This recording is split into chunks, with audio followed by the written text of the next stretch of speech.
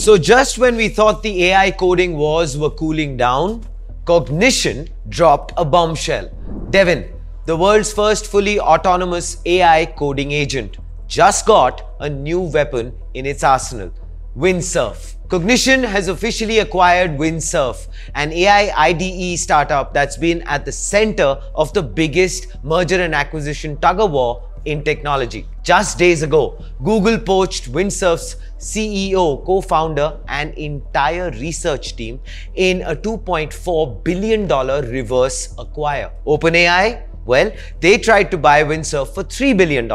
But their offer expired hours before the Google raid. In 72 hours, Windsurf lost its founders to Google, declined OpenAI's acquisition, and was scooped up by Cognition, and now the remaining team and full tech stack belong to Devin's creators. Windsurf wasn't the biggest player, but it was actually fast growing. At peak, it hit $100 million in annual recurring revenue, signed 350 plus enterprise clients, and boasted hundreds of thousands of active users. Then it got cut off from Anthropic's Claude models. Users fled, investors panicked, and OpenAI smelled an opportunity until Microsoft stepped in. Sources say the OpenAI Windsurf deal collapsed because Windsurf refused to give Microsoft access to its IP. That's right.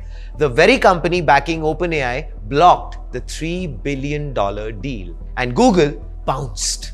Cognition moved fast. First call, Friday, 5 p.m. Deal signed Monday morning. Unlike Google's poach, Cognition made sure 100% of Windsurf employees got paid. No one lost their stock. Every line of code is staying in-house, and Claude access, well, fully restored. Until now, Devin was a lone agent. Now, it's about to be supercharged with Windsurf's AI-powered IDE. So imagine this, planning entire code bases in an AI-native IDE, delegating modules to multiple Devins, completing the final bits yourself, all in one unified interface. And it's actually not just startups testing this. Goldman Sachs is already using Devin to automate internal coding workflows. That's actually Wall Street betting on agents. Cursor's doing $500 million worth of annual recurring revenue. OpenAI still dominates LLM-based tooling, and Anthropic's Claude powers everything behind the scenes. But now, Cognition has both a full-stack IDE and an autonomous agent. This was never just about code. It's actually a war for talent. Google didn't buy Windsurf, just its people. Cognition didn't lose out. It rebuilt with everyone else who stayed. And while OpenAI's bid was blocked, they lit the fuse for all of this.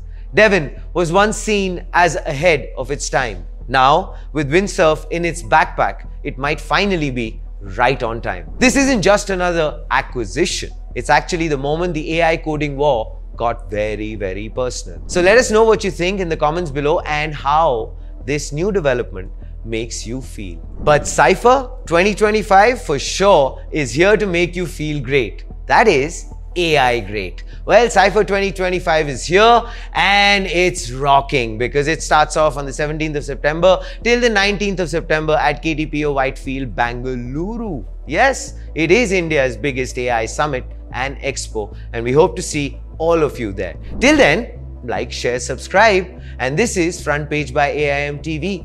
Think AI, think AIM. Maybe think Devin too.